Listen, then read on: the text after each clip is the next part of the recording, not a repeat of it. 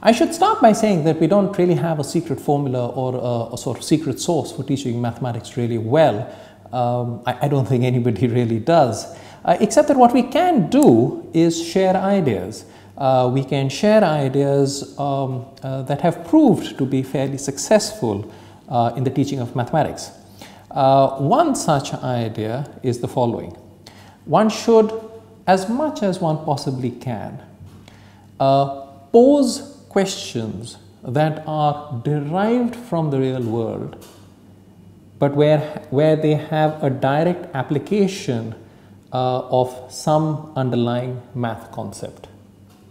Let's give a very simple example. I can pose the following question to a child. Can you please calculate 1 upon 3 plus 1 upon 4?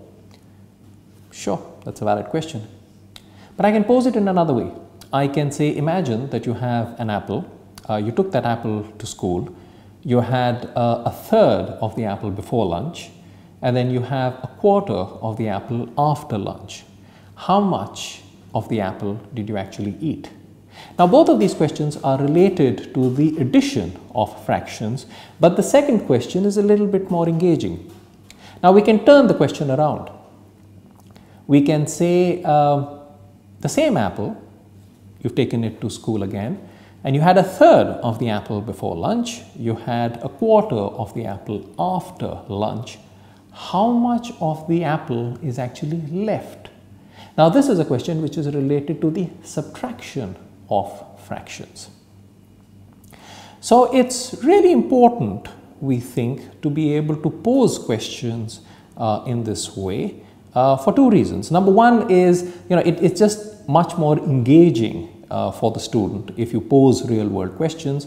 But the other really important reason is that through such questions, we are in a position to establish the connection between real world problems and math concepts.